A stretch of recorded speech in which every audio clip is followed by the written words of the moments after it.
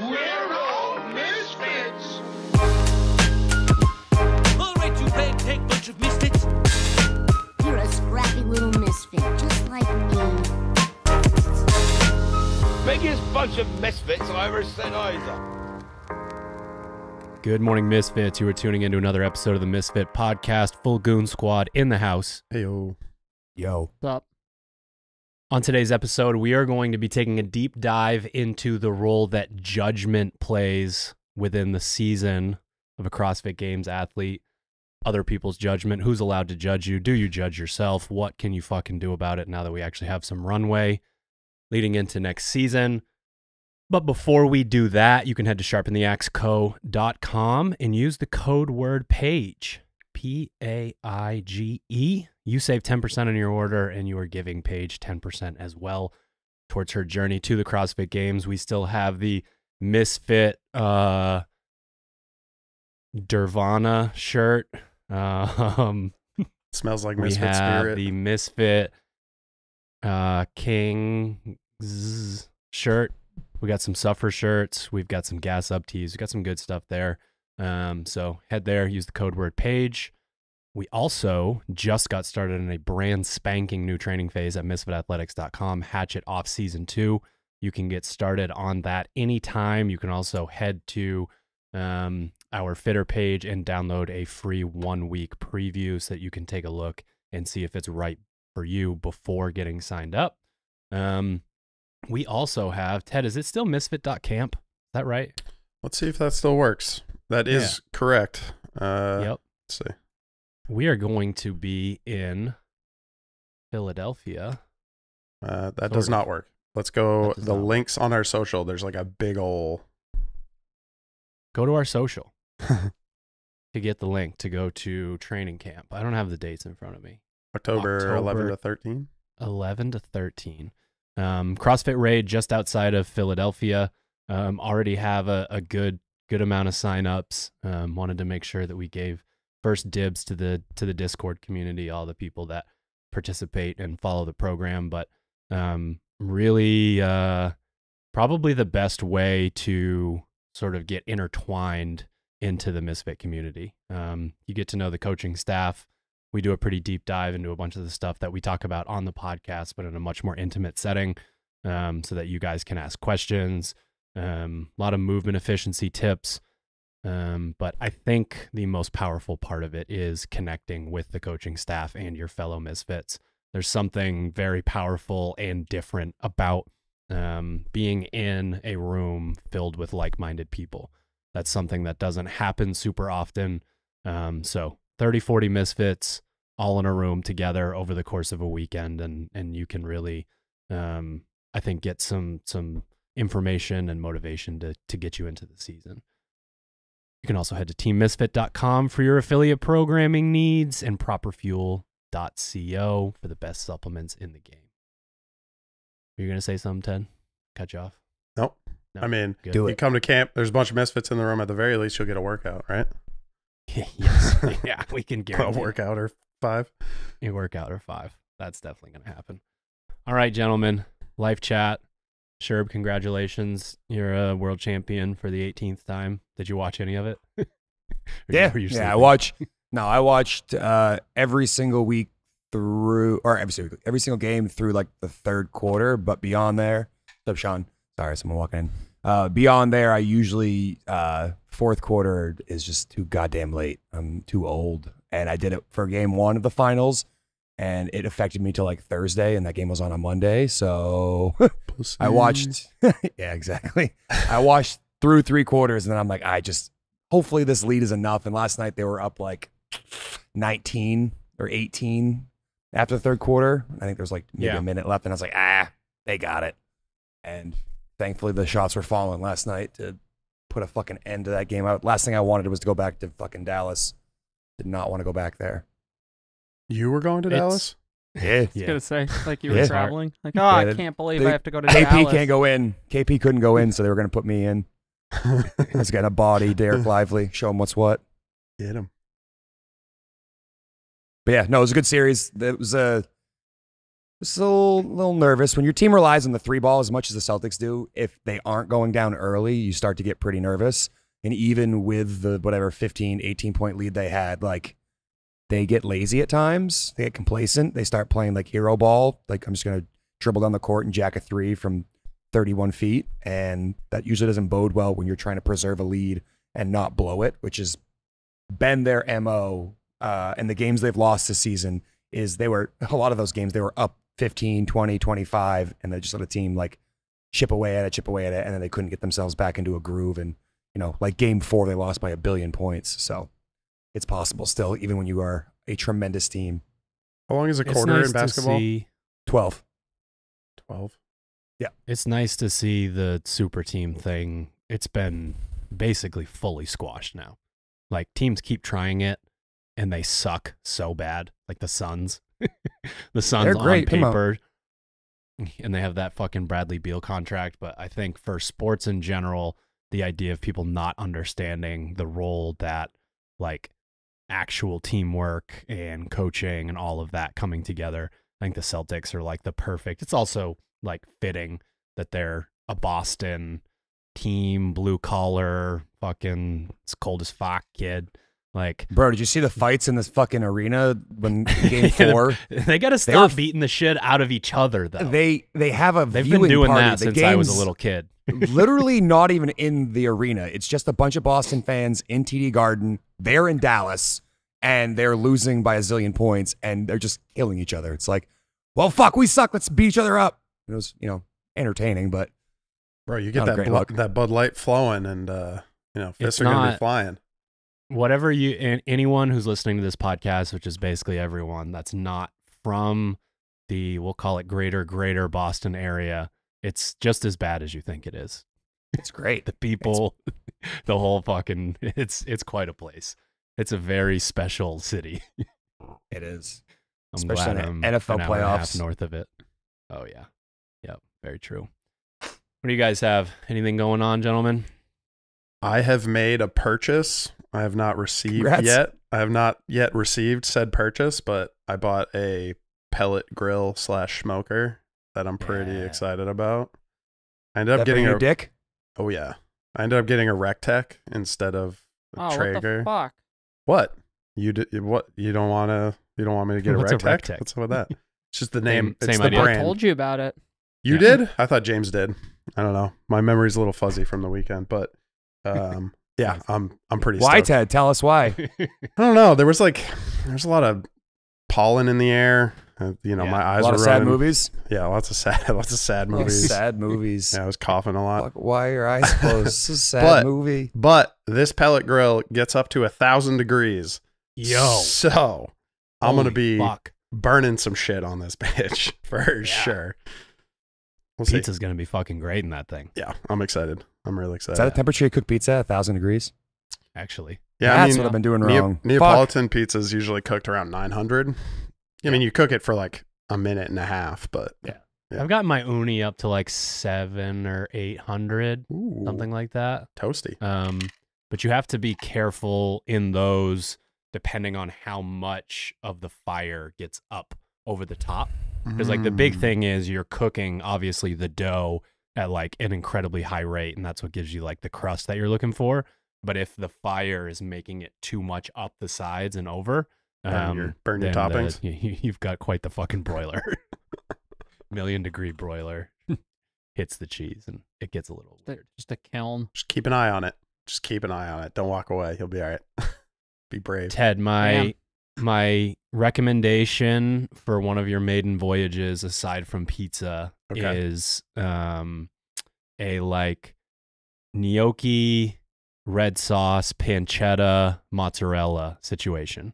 The fucking smoke flavor getting into that dish is like such a game changer, and it gets into the gnocchi better than it does pasta. You do this in like a casserole dish. Yeah, in the smoker? So you basically put it together like you would if you were just going to finish it in the oven. You want to melt the cheese, get a little broil on it, and you throw it in there, and it like basically already cooked already. Like you're cooking gnocchi for like a very short period of time. But if you get it pretty smoky, the like the sauce completely changes flavor. The mozzarella does. Like it's wild. All right, I'm gonna have to try it. Yep, good stuff. Hunty, why don't you tell the people what you just did? Why you're looking? Why do you look up, like kid? that? Yeah, I'm quite wet. Got off the island. Naked and afraid. Yeah, mid-summer running check-in workout from the affiliate program. Run a mile, 4 wall walks, 24 wall balls, run a mile, 24 wall balls, 4 wall walks, run a mile. It was similar to the running test that we did for affiliates at the beginning of the summer, and we won't retest it again exactly for another 7 or 8 weeks, but this was also happened to be the first really pretty hot day out here in Maine, hot and humid. It was like 78 and very humid. So not like did it at like 10. It was like 10 a.m. or so. So it wasn't dead middle of the day, but man, it's going to be some sad runners come 3 and 5 p.m. for sure. It's a different ball game when you're out there pounding hydrated. the pavement. It's not 78 degrees on that fucking tar. There's no way. The No. second you Yeah, walk that from the too. gym out there into the sun on the tar, it's like 80s. Yeah, that Easily. 6:30 Yeah, class for is gonna sure. be pretty sad about that, huh? I got Yeah. deep into the weeds on the whole fucking dew point thing when Sherb and I were doing all that running a couple summers ago. It's like there's a few running blogs that have charts that show you how many seconds per mile you lose in long duration stuff when the dew point rises. So That's Is that what just happened like on the definitely- marathon. That's Is what that just happened. the amount of humidity in the air, the dew point? yeah, it's something. what's a It's a dew suck point? index. It's gonna suck more Dew outside. point is the temperature the air needs to be cooled at in order to achieve relative humidity of 100%. What? Yeah. What does that mean? Uh-huh. Hunter, you're an engineer. Tell us what that means. I kind of blacked out while he was saying the definition. All right, let's try this Basically- one more time. The temperature the air needs to be cooled to in order to achieve relative humidity of 100%. What's the current dew point? Do we know? Are you able to look up the current dew point in Portland, Maine? 10. I don't think that's right. The humidity is 78% and the dew point is 55.9, so that's actually not too bad. So, you would the cool the air needs to be cooled- 55 and it would be 100% humidity? That's what it says. We need some big fans if we're getting this bitch down to So the 55.9 lower- degrees. So the lower the dew point, the greater the humidity? That's not what I thought. I thought it was higher dew point, higher humidity. Guys. Well, if it's 78 degrees out and it were Welcome a to our weather 78 podcast. dew point, Okay, hold on. The dew point is of a given body of air is the temperature at which it needs to be cooled to become saturated with water vapor. Temperature depends on the pressure and water content in the air. When the air is cooled below the dew point, its moisture capacity is reduced. All right. And It makes perfect sense now. I get it. Yep. Yeah. Head into Discord if you're a meteorologist and you want to tell us what dew point is. Yeah, It tell It us has what it is. something to do meteorologist. with air and vapor and temperature and humidity. Do. Okay? Yep. Anyways, when your dew point is high, you're supposed to reduce your mile pacing. Supposedly. It's dangerous. Say. Yeah. what is a high dew point? Like 30. Does that sound right? I feel like 70 is a high dew point, if I remember correctly. I think 70 is pretty bad. What is a high dew point? Oh, we're killing it right Any now. dew point higher than Greater- 61 degrees will begin to make the air feel heavier and uncomfortable. Becomes sticky. I remember it getting up near 70 in like July and August. I remember that. It's fucking gnarly. You can tell. The air just feels like there's nothing in it. It's a nice wet bathrobe. Yes. Correct. You want to know what it's like? Get your bathrobe wet. Wear it around. do that. All right, why don't we jump into today's topic? How about Wet that? bathrobes. Wet bathrobes. All right.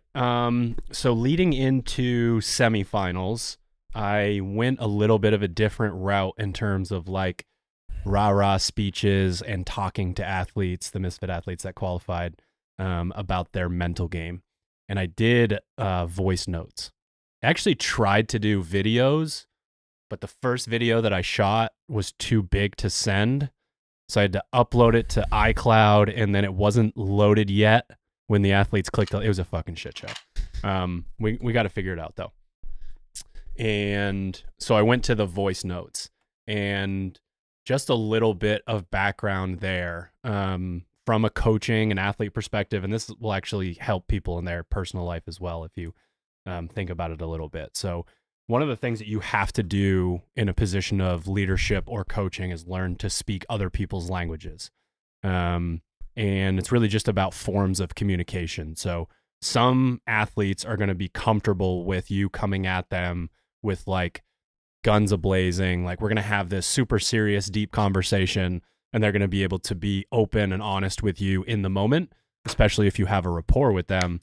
Some athletes are going to shut down when you ask them questions like that and kind of put them on the spot. So learning how someone is going to be more willing to be open and have a certain conversation, even if it's kind of the opposite of what your language is. So some athletes will give you a very like deep, drawn out response on something, but they need it to be typed out. They got to send it in a text. They got to send it in a Discord message, an email, whatever it is.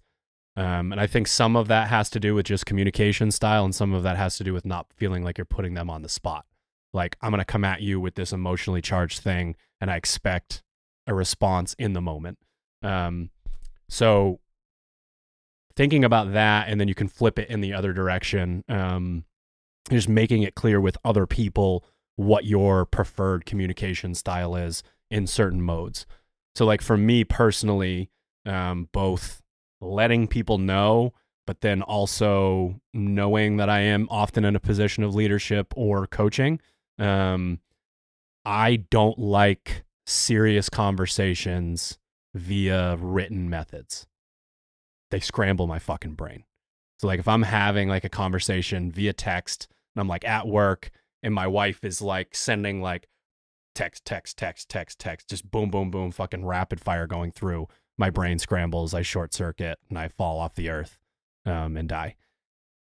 And same thing with like super serious business conversations. But in that same mode, you have to understand who wants to have conversations in that way and figure out what the best course of action is. So all of that to say, that's where a lot of the voice memo thing came from when talking to the semifinals athletes of like, I'm going to give them an opportunity to hear this, think about it in their own personal context, and then we can have a conversation about it when it's a little bit more kind of digested. And I don't know if you guys have dealt with this with different athletes, figuring out what communication style they have, but it's kind of interesting it's definitely something that if you're going to work with an athlete that wants to compete at a high level, you have to figure it out over the course of that sort of first season that you're working together.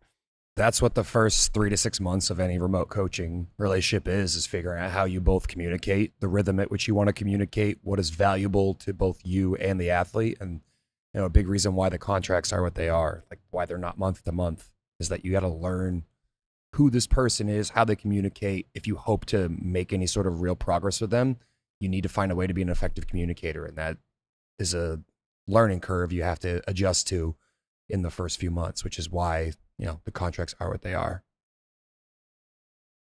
Yeah, I think your last point about the written versus just having a conversation with someone's a pretty important one. And that's, to be honest, I would usually rather have a text conversation, even though I know the perils of, you know, sending a written text message where the other end, one, there's obviously no literal voice attached to that, but there's no inflection, there's no understanding of exactly the tone of voice that's being used. So anytime that, you know, anybody who's ever had like a heated conversation with a loved one, a spouse or whatever via text message knows how easy it is for those messages to just get scrambled. I think texting has probably fucking killed more relationships than human stupidity has. But anyway, I think that's a really important point, is especially when you're anytime there's, emotions involved, and whether we're talking about something more personal or,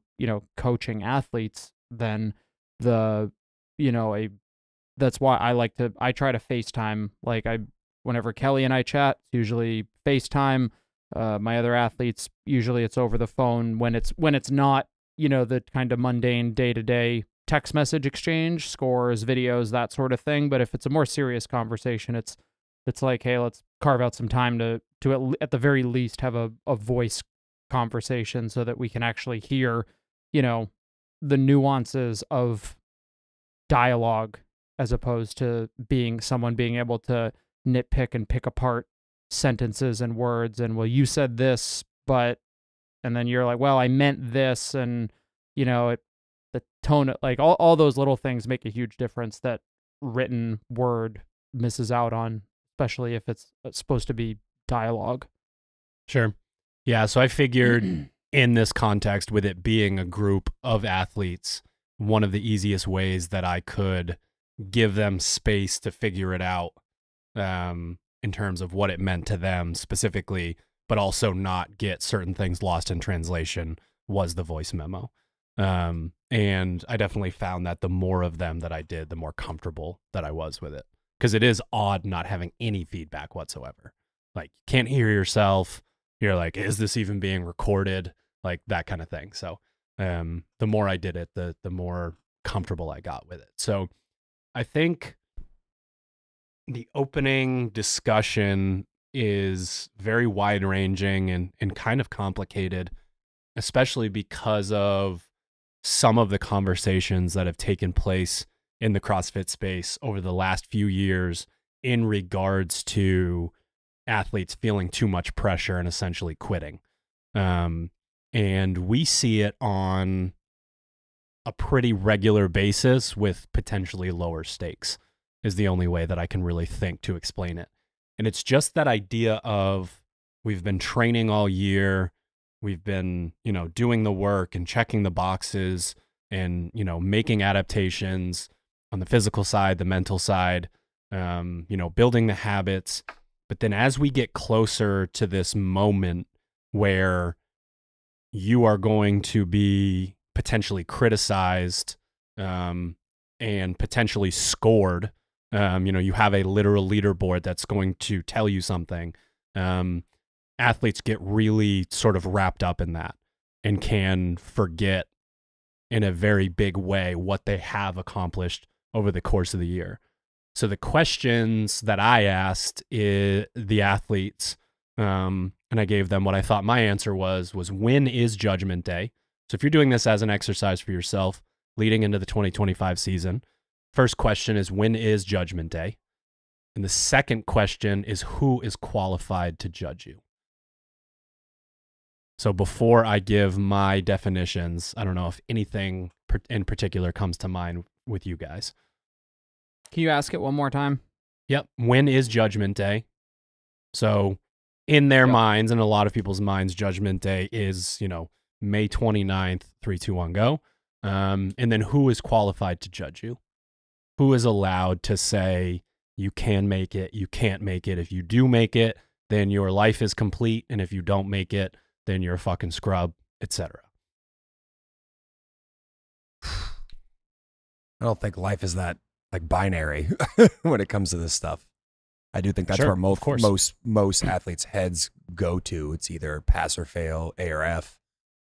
I just don't think it works that way, and I think it's a really rough way to live your life. But I do think that's the reason why you see so many people not able to cope with the stress of trying really hard for something and not succeeding. And succeeding just meaning like creating that binary, yes, I did it, or no, I didn't do it thing. So, I mean, it's hard to have that conversation with athletes. It's honestly something that happens just about every single year with a handful of athletes that I work with, is that you're going to have a conversation with them. And it's like, hey, you made a lot of progress. I know you came up short of your goal. That doesn't mean what we did this last year was a waste of time.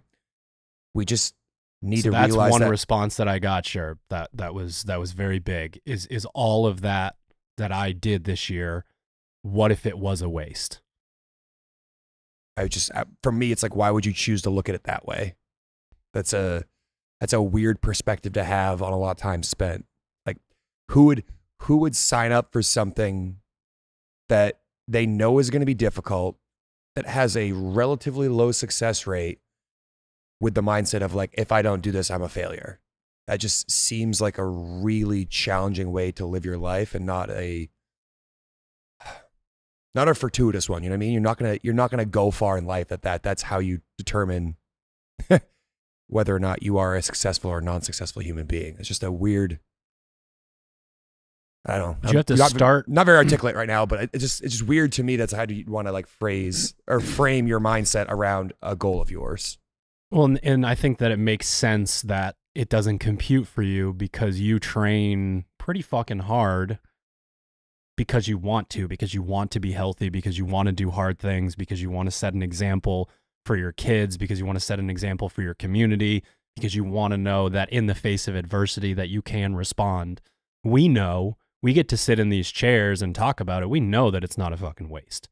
Like, Hunter, if you didn't win that workout today, should you have not done the workout? Like a lot of this stuff, when you're not put into the spotlight in those moments, doesn't compute for us. And I think it's a coach's job. It is your circle of people, your tribe, your community. It's their job to remind you over the course of an entire year that you're choosing to do this. Like, if you were only doing it for the gratification of that single moment, I don't think you'd make it all year. I don't think you'd get up at 5 a.m. I don't think you'd go back in for those fucking rowing intervals because you didn't get them done after work. Like, those sorts of things. I always see him do his rowing intervals. Hunter's always doing his rowing intervals. I don't think always that doing fire, intervals. I think that's a very quick, hot burning fuel. And I don't think it lasts you in off season. So if that's your only goal, if that's the only thing you're trying to do, is to get people who get paid money to create clickbait videos about who's going to qualify for certain competitions, and then the CrossFit Games leaderboard, if that's the only reason you do what you do, I don't think you can accomplish very much. Yeah, I think that's where I was kind of going to get started, was that the judgment day and who can judge you is the answer to that question. I think is much more dependent on how well you defined success for yourself to begin with, and the rationale for why you are embarking on what you're doing. And I agree with you that I think that it's too fast burning to say what was your example, Drew? What you said was kind of spot on. It was just like the instantaneous gratification of whether Exactly. it's qualification. Sure, it's like that has to have a second layer to it. It's like, I want to qualify for semifinals. Well, why? Why do you want to qualify for semifinals? Well, to be the best. Well, why do you want to be the best? Because I didn't make varsity hockey as a junior. Like, oh, okay, now we're getting somewhere. And we have to, like, part of that role of the coach is to dig into that a little bit, to assign, because one of the I think it's really, I'm not a particularly religious person. I know none of you guys are, but I think it would be kind of silly to ignore the frequency at which you see professional athletes, Scotty Scheffler being one that comes to mind just because I've paid more attention to golf recently. But after his 2 weekends ago, he was, trying to win a second major championship, and he got arrested for what ended up being a pretty ridiculous scenario. But in his post round interviews, he repeatedly talked about giving credit to God. And again, not to turn this into a sermon here, but he also said, like, where I placed this weekend was irrelevant because my place has already been set in God's eyes, for example. So what, again, detach that from the literal religious Christian notion that you might have, and observe the idea that Scotty Scheffler is saying that I have I have a higher like purpose. There is something that is undergirding my efforts to be as good as I can. And whether that's, to glorify God, like, okay, great. Clearly that is a powerful enough thing that there are, scores of professional athletes who make a very similar statement, who look up, at the sky and do the cross when they score a touchdown, or,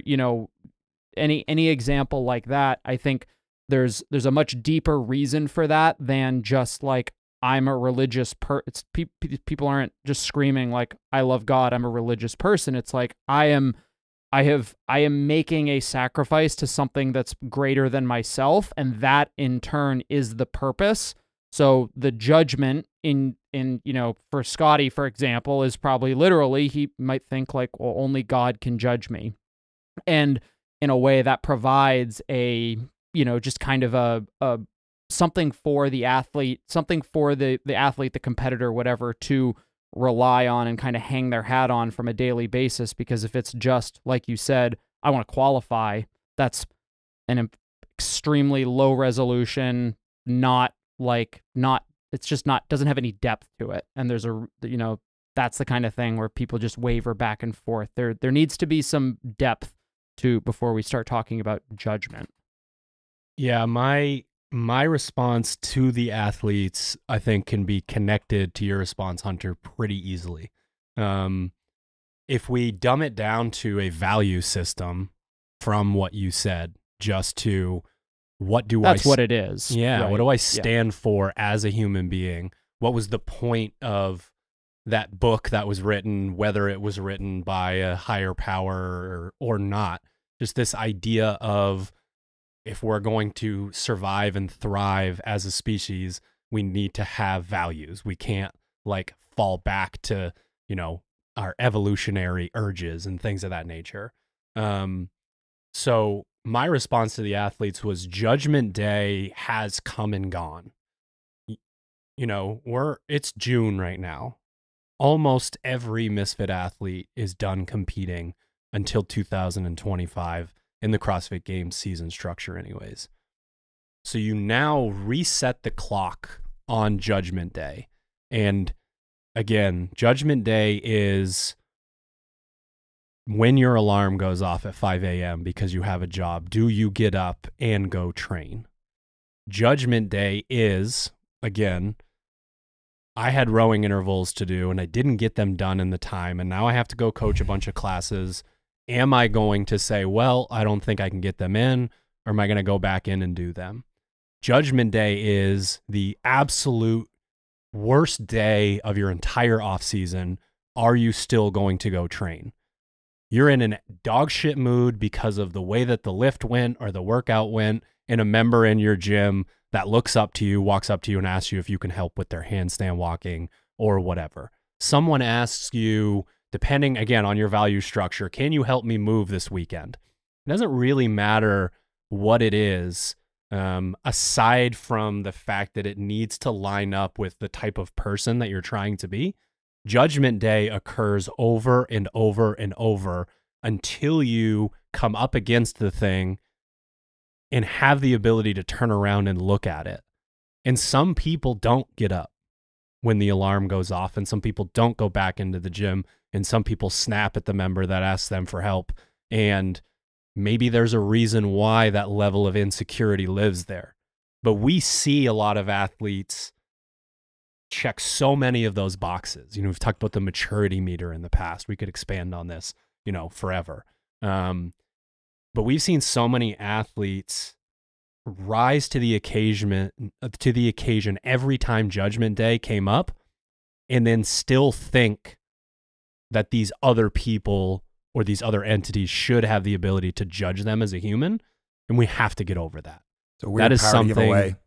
It really is. It is. And we can, it's not like one of the spoiler alert for later in the episode is this idea of who your harshest critic is. We can all understand intuitively how an athlete ends up in this place. How do they end up in this mindset? They do what they're supposed to do all year long, but they still believe that some external force has the ability to decide whether they are worth it or whether their pursuit was worth it. So I think that is just so incredibly important. And before we get to that point, I want to go to the second question and ask, who is qualified to judge you? If you are going to attach your self-worth to the judgment of other people, who is allowed to do so? Who has permission to comment on that? The man in the mirror. And what I Anybody mean by else? that is just Michael you. Jackson. Yeah. Come on. I mean, the obvious one is like, it's just myself, and I was like, But it could be your how circle, can right? I answer this question? Well, yeah, I was gonna. So the secondary is like, hopefully that if you've actually legitimately want to go down this path of, the training, or what, you're gonna establish a goal, you're gonna make sure your values line up with that goal, whatever. It's probably not just you, right? There should be, maybe it's for your own accountability. It's a coach. It's somebody like you hire a coach because you expect that coach to not only provide you with the training, but in some regards to hold you accountable. You create a group text with a couple friends who are training or have the same goal, or you jump in the Discord server or whatever it is. But part of it is like, we human beings are extremely bad at holding themselves accountable to something that they established for themselves alone. We're much better at holding each other accountable for things, especially if you've made an agreement with other people where you're going to hold them accountable, you're going to hold them, they're going to hold you accountable. It's the same reason people manage to go harder in the partner workout versus the team workout, because they don't want to, or versus the individual workout, because they don't want to let their partner or let their team down. It's not about you. It's about, what am I doing? What am I going to sacrifice in order to, for the betterment of the team? So certainly, like, the last line of defense is the guy in the mirror, but that's not it. I think it's necessary to assign, have other people who can hold you accountable and can call you out and say, no, like, that wasn't good enough. Like, get the fuck back out there, do your rowing intervals, or do them tomorrow, like. Yeah. Yeah. I think it helps you audit your circle too. If you don't like what you're hearing, and it's not conducive to your growth, like, obviously it's fine to have someone there who's a harsh critic and gives you feedback that you need to hear. But it's also a good way to audit your circle. Like, if you don't trust those people to give you a good opinion, like, it's a really easy way to potentially eliminate them from that part of your life. I'm not saying like you need to stop being friends with them, but maybe they're not someone you talked with about whatever goal you're working towards. This is just not the person you go to anymore. You find someone else that puts wind in your sails as opposed to in your face. Yeah, and these judgments that we're talking about are bite-sized. They're little snacks every single day, which makes them binary. So if you have that person in your life that is literally creating an alternate version of reality, then they also don't get a say in what's going on. Like, if they're making comments about you not working hard and you are doing the things that you're asked to do, and you're, sort of lining up your goals with your priorities and all of that stuff, or are, projecting their own personal character traits onto you, that sort of thing, they're not on the list. They don't get to be there. So to me, this question of who is qualified to judge lines up very well with when is Judgment Day. Who's around to see the way that you act and behave on a regular basis, how hard you work, how you treat other people, all of the values that could be built into something that you've created on your own, could be religious, could be family values that have been instilled in you. Maybe you were in the military, maybe, did martial arts, whatever it is, the things that resonate with you as a human being, set up that structure for you to go execute on.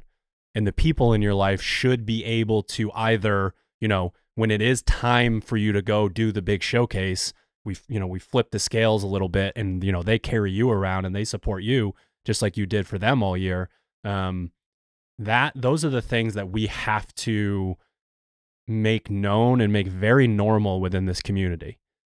It was Atlas Games. What year were we at Atlas Games? 21? 21. Or 22? 21. Wasn't it the year after you drove up there and then had to drive back? No, Granite was first, I actually. think it was. It was Granite 22. first, and then Ew. Atlas. Yeah. And just like full disclosure here, I don't know this person, but there's been recently some media surrounding, and actually one of the reasons why I wanted to do this podcast kind of indirectly about Emma Lawson being sort of pulled into that, attaching a lot of who she is as a person and her worth with what the expectations of the greater community at large wants from her. And I've talked about this before with a lot of different coaches and athletes. I don't know if I've called out specific people on the podcast. You guys can remind me or not, but I'm obsessed with body language, with like just this idea of what happens when someone is sure of their abilities in a competitive setting. And I think either the first or second place all-time best body language I've ever seen was Emma Lawson at the Atlas Games. That was something to fucking behold. And it was kind of interesting because we were going into it and, our goal, Caroline's goal was to win. And basically all of her main competitors there were teens that were aging up. So you don't really know what the level of competition was going to be. And she set the tone very early. But she'd warm up, she'd do her thing, and then she'd go sit on that concrete, that big concrete thing that they used to have that would, basically strap down the mini rig that they had. And the look on her face was just like, basically just like, the rest of you are fucked. Like, she didn't say anything. She wasn't like boastful or bragging, but so locked in. And especially at that age, I was just like, this is like absolutely incredible. So there's a part of me that's like heartbroken a little bit at the idea that someone that has, manifested and turned themselves into this person, now has to go through and almost work backwards and take some steps back because of the level of judgment that is cast on them by entities that I personally believe have no fucking say in how you should be judged. Do you have any more specifics on that, Drew? I'm not tracking on the. I've aside from watching some of that happened to some of the younger teens in the last year or two. I don't know. If no, I don't. I don't want to speculate. It's more not to just go specifics. Yeah, it's more just the idea that the atmosphere of I'm sure it's very complicated. You're a young woman in the world. You're a young woman in the sport. But then, you're being compared to the greatest CrossFitter that's ever lived. And, Laura's, in the top 5, you know what I mean? Like, you're being compared to these people, and there's a level of expectation that's being put onto someone that, obviously is having a very serious effect on multiple different athletes. And it's just such a bummer, for, I don't know. I mean, just the reasons that I've stated. I mean, she's super nice to all of the other athletes in the back. She's always had a very good reputation. So to hear that is just, it's super challenging, and it just makes me want to talk about this stuff and put it out there. Like, you're gonna know deep down. I think it's largely the nature of CrossFit itself, because it's one, we're referring to an individual athlete, and it seems to be like, I don't know how many team athletes have been in the same boat, but it has largely seemed to affect a similar kind of vibe. It happened to Haley Adams, a year or two ago, going through what seems like a similar thing. This is an individual athlete, not to mention you could take this down 7 different rabbit holes for 4 miles.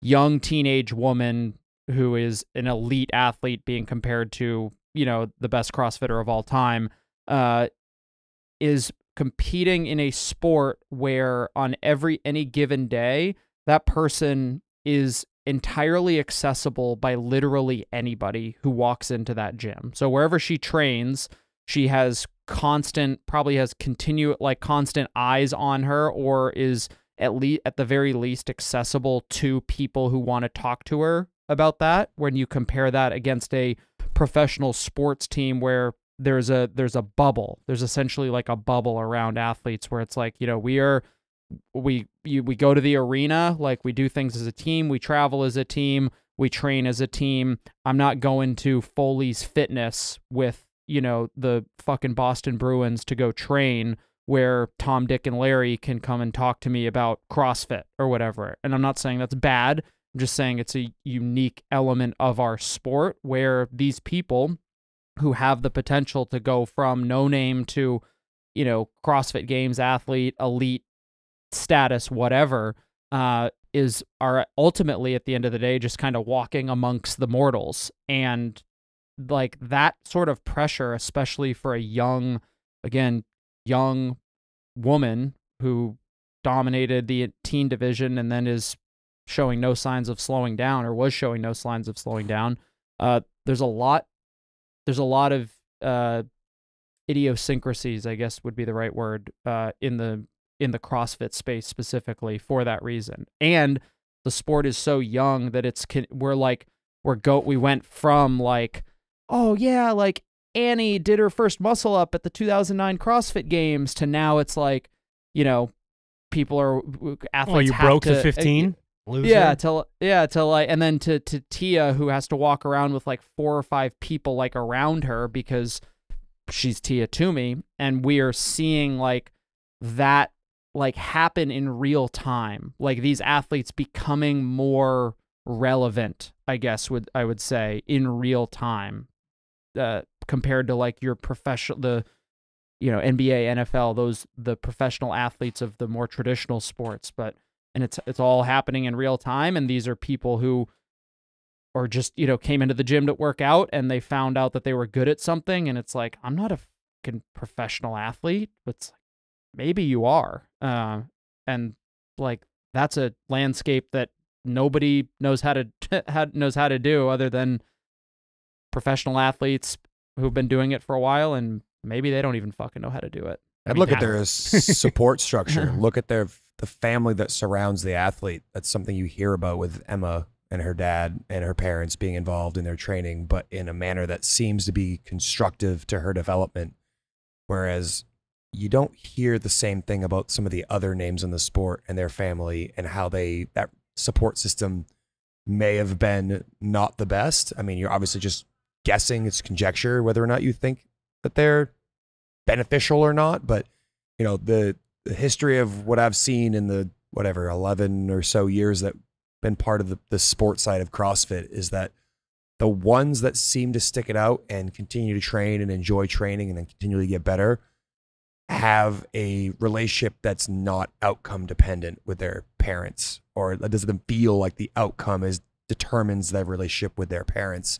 And again, parents aren't the only answer. It could be friends, it could be coaches, it could be outside that circle, but the circle around the person and understanding, kind of who is allowed to be and not be the critic. I think there are athletes that are young, up and coming, who attach too much of their identity to the outcome of their performance on the floor instead of the work that they put in, and misunderstand the greater lesson that the gym has to provide them. And that can only be amplified or turned down by the support structure around them. So if you have a very volatile athlete that is dependent on getting attention based on their performance, and then they don't perform well, they lose that attention, and then that they can equate that with their self-worth, and that's the athlete that no longer wants to compete in the sport. So, I mean, I'm just anecdotal evidence here based on the few that I've known in the past, that I would say that their home life growing up, going into CrossFit or while they were in CrossFit wasn't the most conducive to success, are the athletes who attach their identity to their outcome. And as a result, if they don't do well or they have some struggles, they're like, I'm good, I'm going to go do something else. Yeah, and that, unfortunately, that landscape can be more complicated than that, depending on what sports you grew up playing, and again, who was allowed to be the judge, who was allowed to be the critic. Like, I think all of us grew up in fairly similar, areas and situations in regards to sports.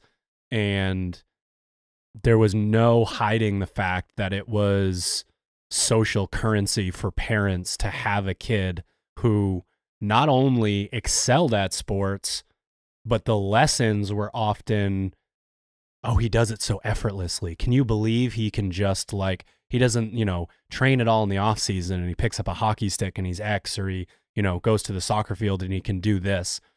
That level of pressure on a kid, whether it's from friends, parents, coaches, other parents, that sort of thing. Starting at, it can start all the way down at T-ball, right? So you still have 3 to 5 years left of very serious development in terms of how you interpret the world.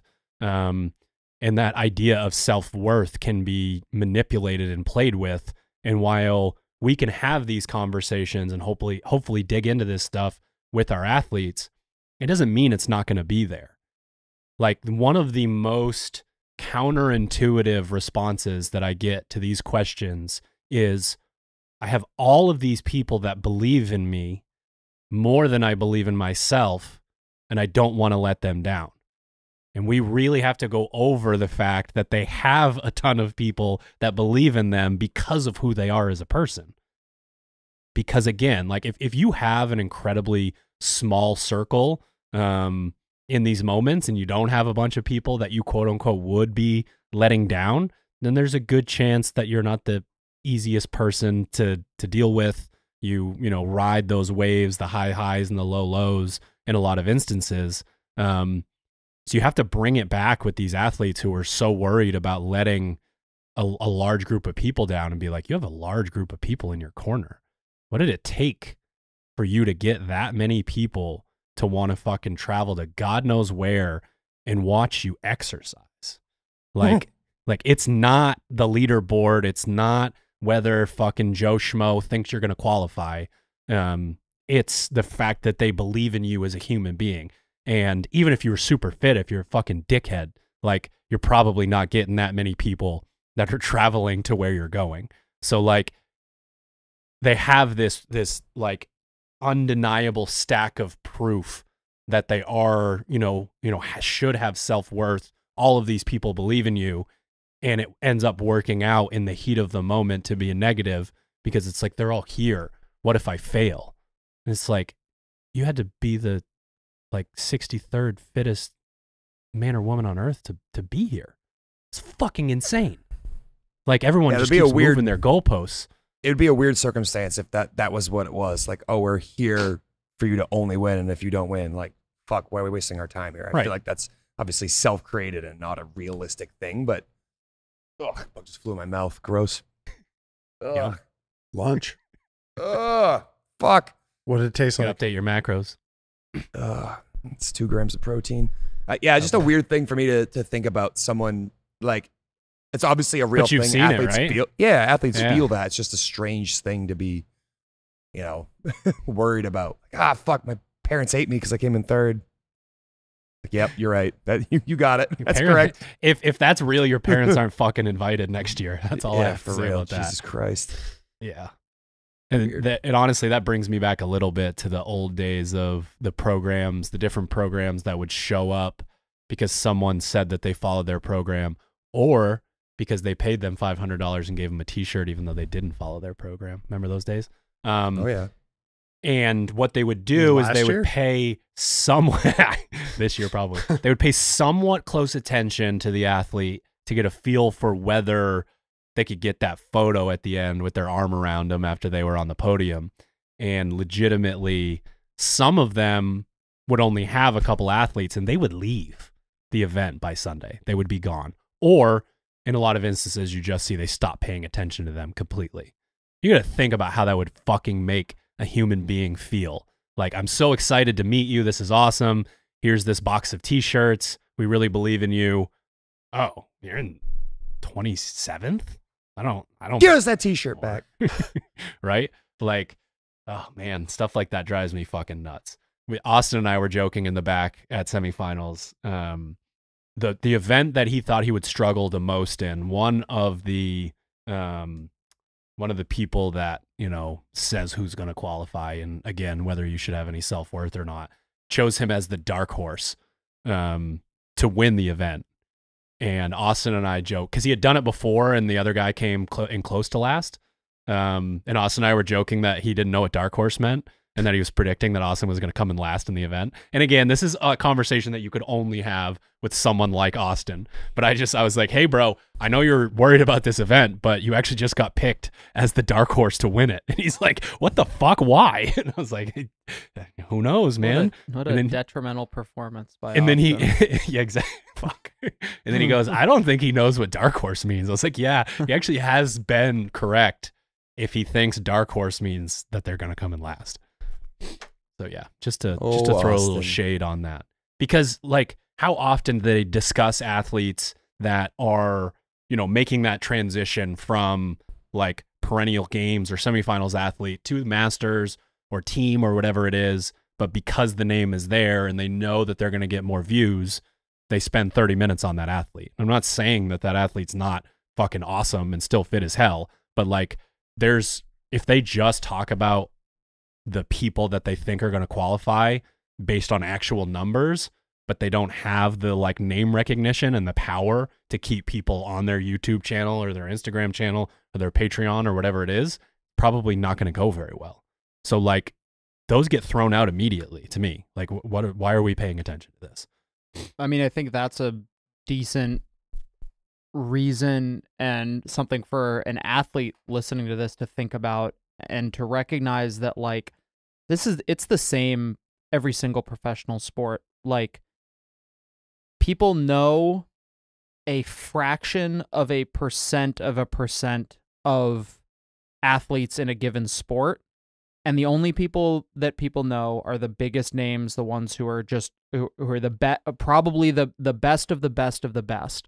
The majority of athletes at a professional level, those names will never like make it into a household. They will never be these huge names. Maybe they will for like a year. It's like, holy shit, like who's the dude who at Granite Games who snatched like 350 and Anthony then took Davis? like, yeah, it's like you get a name like that gets thrown around for like 12 minutes. This person's Instagram following explodes. And then like 12 minutes later, it's like that person takes 30th in the running workout, and it's like, he's not important anymore.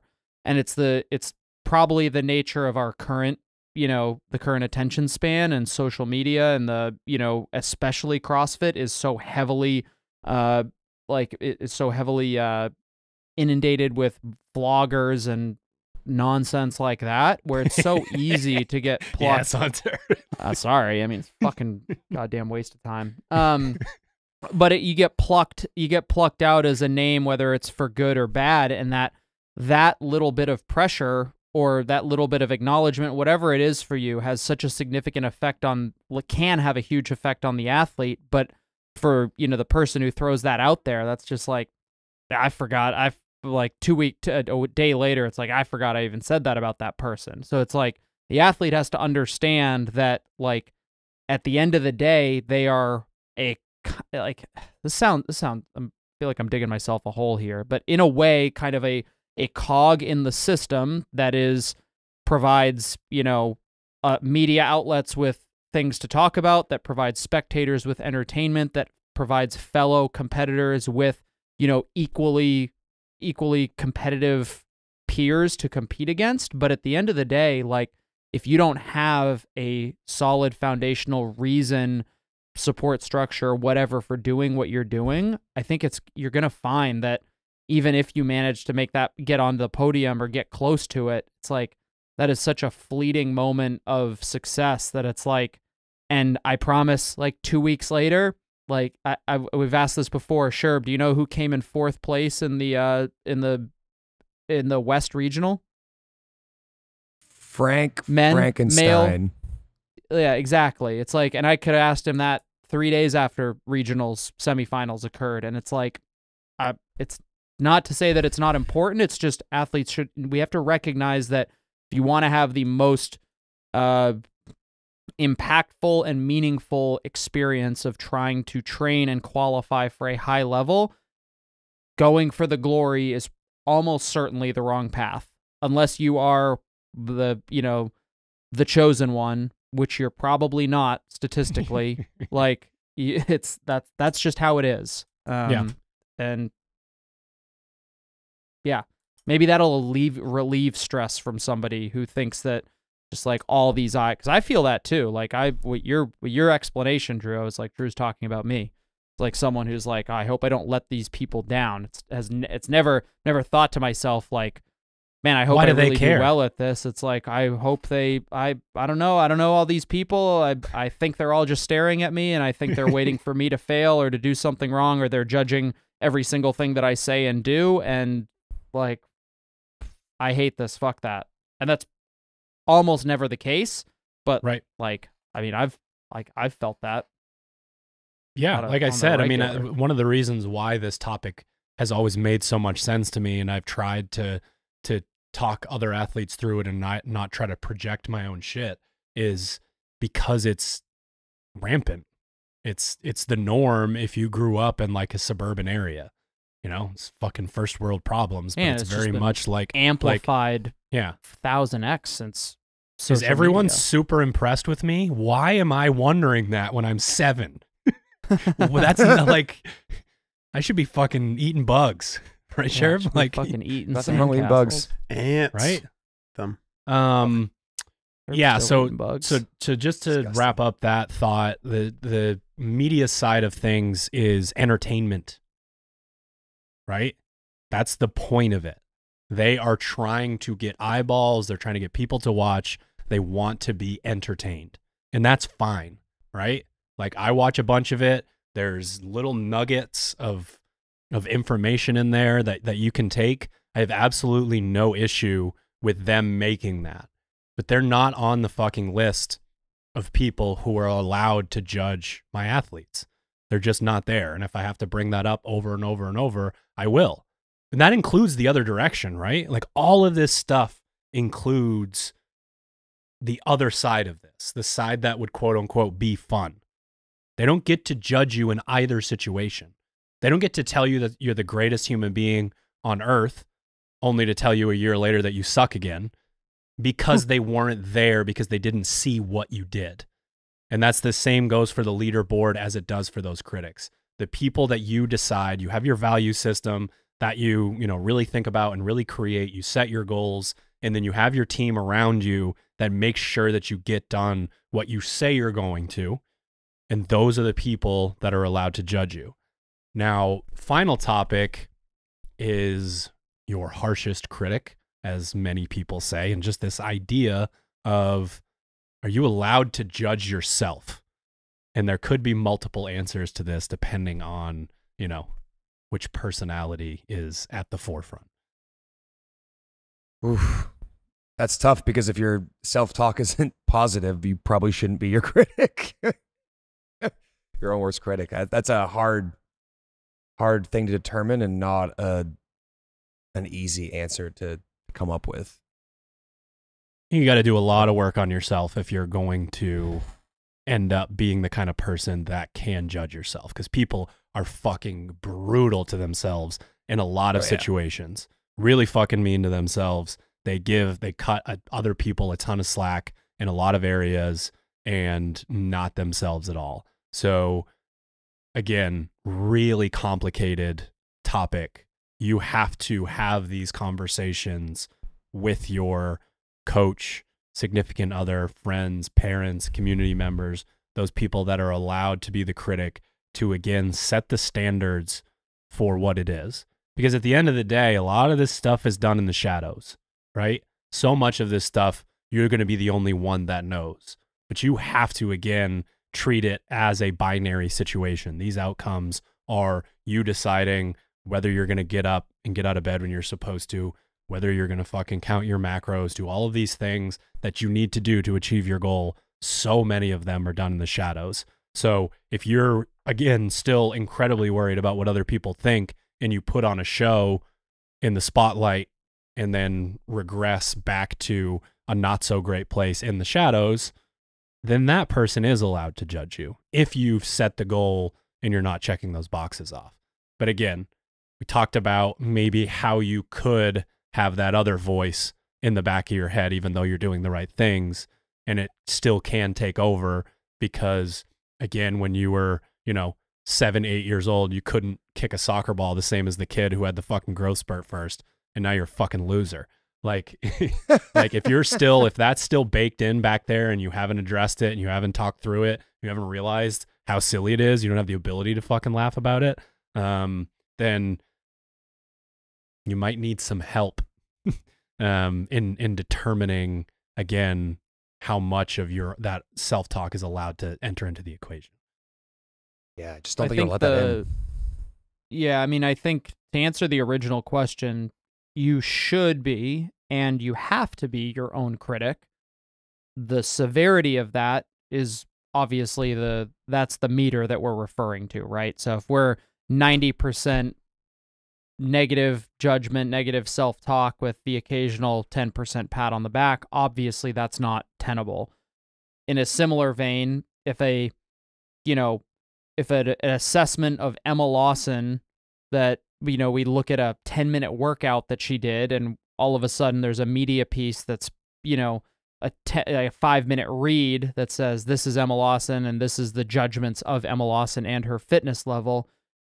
And Emma Lawson reads that and sees like 3 things that resonate with her in that. It's just like, oh my gosh, like the world is judging me. And in reality, those, that 5-minute read is written by somebody who has seen exactly 15 minutes of Emma Lawson, 10 minutes of Emma Lawson in the last 365 days and has just made a massive assumption that spans so many fucking different things that it's not even possible to be correct about any of it.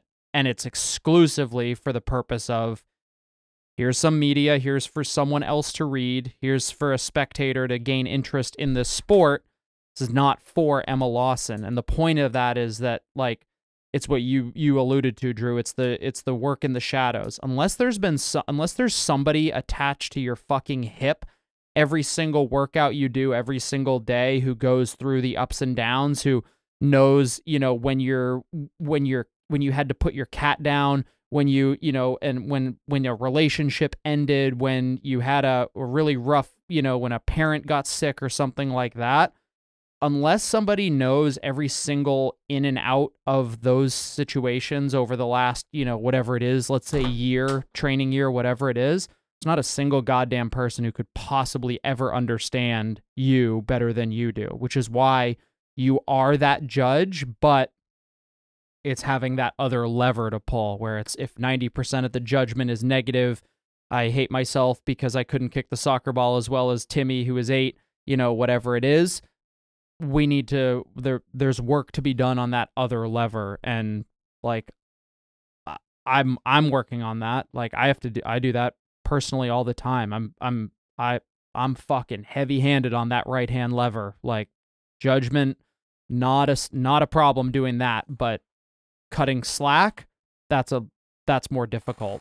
And it takes time. It takes practice. Truth. And I still suck at it. This is one of those unbelievable. This is one of those things that we've seen be the reason why an athlete can train so well for an off season, and then the reason why they're paralyzed at a competition. And that's one of the more challenging ones for me. And one of the ways that I try to work through with athletes is the role that humility can play. So like, I'm not good enough. I need to get better. Like, for instance, one exercise that I do with a lot of athletes leading into semifinals of the CrossFit Games is I send them a list of every movement that appears at the upcoming competition the most often, and they color code them based on strengths and weaknesses. And then we come up with a plan for what we call practice, like the things that we need to make sure pop up on a pretty regular basis. And some really, really, really fit athletes go through, and it's just like red, which is major weakness in terms of the color coding that I give them. And it's like, at what point is the thing that has created your fitness level what is holding you back from kind of showing it off, right? Like you're humble all the way up until, and it gets you incredibly fit because you know that you could always get a little bit better. But then that same voice that got you to that place is the one that doesn't let you go out and execute at that same level out on the competition floor. And I think this whole conversation that we're having is a way to enter that conversation with an athlete, with someone in your life where you can actually make a change, right? Like one of the goals when we have these bigger macro topics is for me to just have a couple of nuggets in there where it's like, what can we actually do about any of this stuff? We're all aware that it's here, that it's rampant, that some of us deal with it more than others. But what can actually be done? So if we're dealing with this humility thing, can we go back to identifying when Judgment Day is, what are the values we're trying to live up to, and who is actually allowed to judge us? Can we get back to that point? But it is just so fascinating that exactly what creates this beast athlete is the same thing that won't let them show everybody what they've been working on. Yeah, the thing that jumps to my mind is the ego thing. The other day I was talking to someone at the affiliate and I was like, you know, we often talk about the ego and give it sort of a negative connotation, but every once in a while, like having a little bit of that is a good thing because it propels you to do things that you might have not otherwise wanted to try or do. And this like willingness to be like, fuck it, I'll figure it out, or fuck it, I can do that, is definitely something we don't want to avoid 100%. There's some level of that that needs to stay inside of you. You just have to understand the application of it in a positive manner.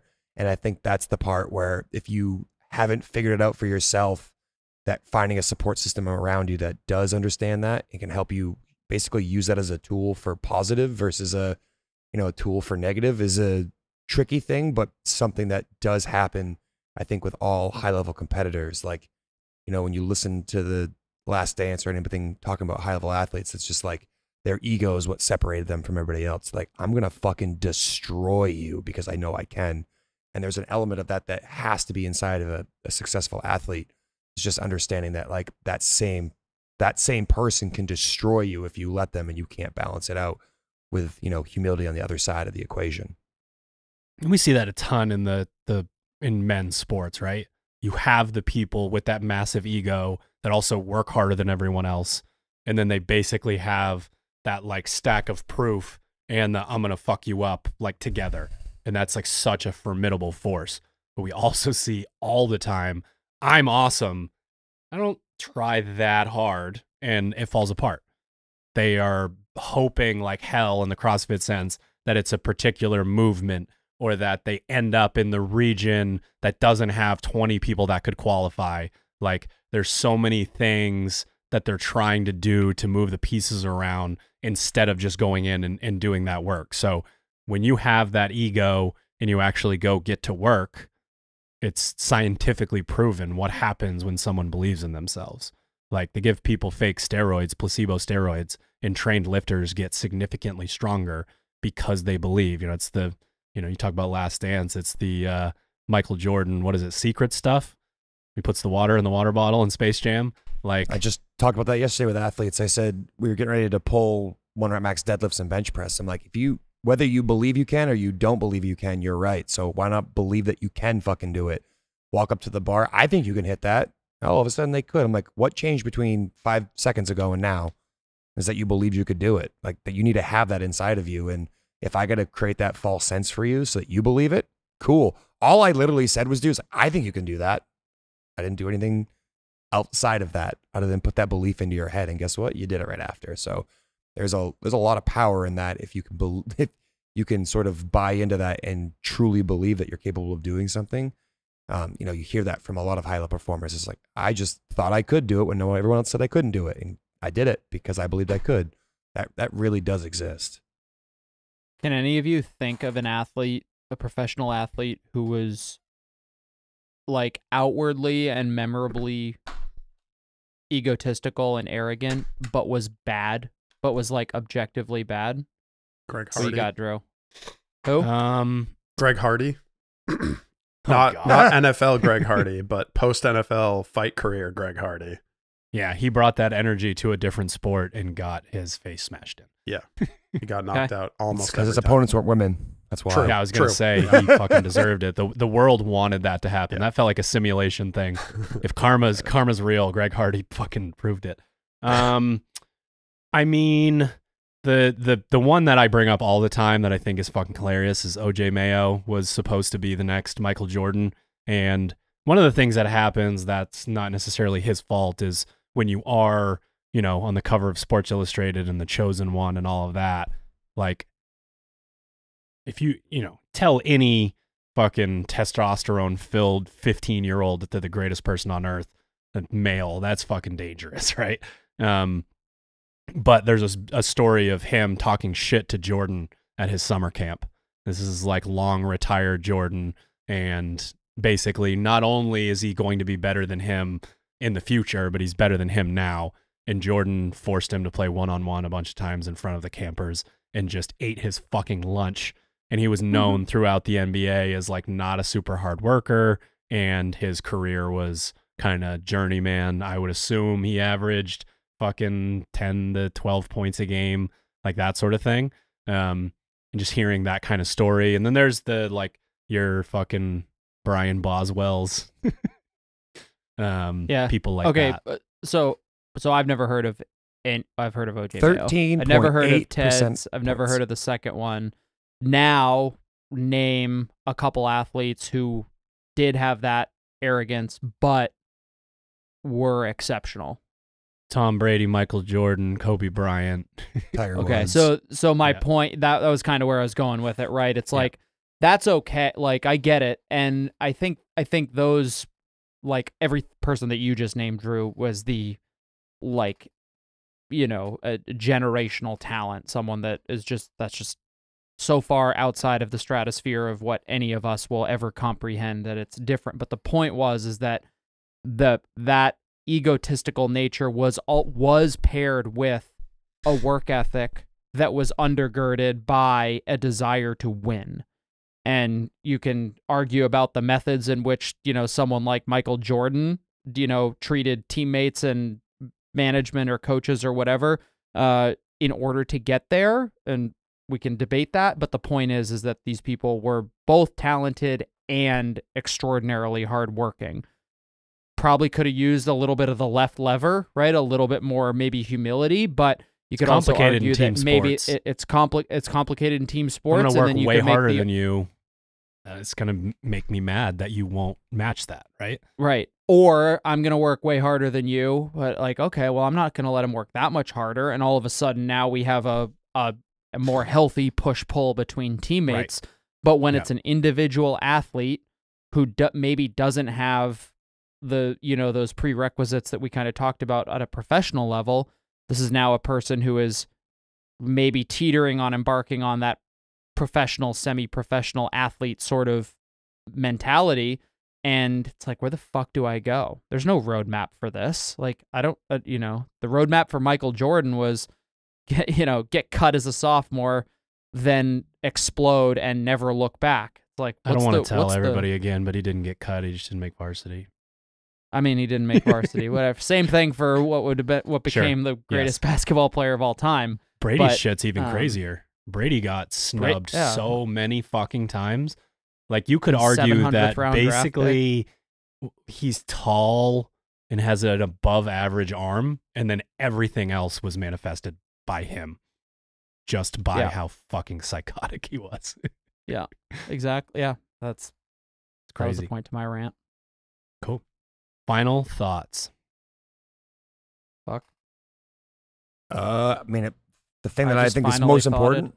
Yeah, you finally thought it. I think the most important thing is just auditing your relationships around people. If you feel like you're not in an environment that is conducive to reaching your goals, and realizing that the outcome isn't really what you're after. It's a nice side effect of the journey you're on. That's just a hard thing to appreciate if you don't have the right perspective, or if you're in a situation where that's not been valued, you know, growing up. If everything in your life's been outcome derivative, I don't know if that's going to be the most beneficial thing for you if you can't figure out a way to audit that. So like learning that this journey does require other people, but there are the right kind of extra people and the wrong kind of extra people is something that, you know, unfortunately you have to live your life to experience and figure out like who those people are. But I think that's the number one thing to help you understand like where you are in your journey is to having the right people around you. And, you know, it's not an exact science and it does take guess and check, and it does figuring out, you know, year after year, do these people that are around me want what's best for me? And am I in a situation where I feel supported and that the help isn't conditional? I mean, that's probably the easiest way to identify whether or not you feel like you're with the right people is if that support is conditional. And if you feel like that, that's a clear sign to move on to something else. Yeah, I think my final thoughts and guidance here is for if this sort of topic is resonating with you, I think it would benefit you heavily to talk to somebody. And I think probably just a close friend, confidant, someone you trust, whether it is, maybe it's a coach, maybe it's a training partner or a peer or just like a friend. But having these conversations and just kind of talking it through tends to make this a lot more clear for you. And if you're doing it on your own, I think just answering the questions of like, what do I want and what am I willing to do to achieve that goal?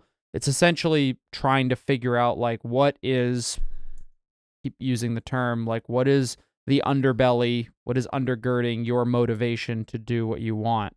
Couldn't help himself like, 3 times. Which word do you like, Sherb? Gird?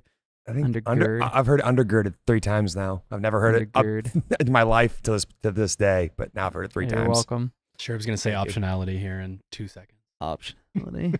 Yeah. a word? But all of this whole conversation starts on the idea that you not only know what you're doing, but why you're doing it. I can't believe we went an entire podcast without Sherb saying what's your why, but there's a reason it gets said. You know, there's a reason stereotypes are stereotypes and cliches are cliches, but you have to have a legitimately good reason to be pursuing what you are, and especially when it comes to something like a professional sport. It's like you have already embarked on trying to become the best of, you know, a fraction of a percentile of the top people in the world. All right, Drew? On just your face, dog. It's a beard. Congratulations. Thank you. You'll point out your nose. Yeah, I'm playing with the magic. I got your nose. Got your nose. Yeah, I think one litmus test for the idea of these hot burning fuels that seem like the right idea in the moment and then burn out versus finding something that sustains you is increasing the timeline to a much longer duration. So in the moment, again, day 3 of semifinals, you're like, okay, this is it. Was this year worth it? That kind of thing. You zoom out to your career's over and you're 46 years old and you ask yourself, do I want to be able to go around with a t-shirt that says I came in 7th at the 2024 Northeast semifinal? Or do I want the majority of people that I interact with on a daily basis to think that I'm hardworking, generous, kind, whatever values you've decided fit that?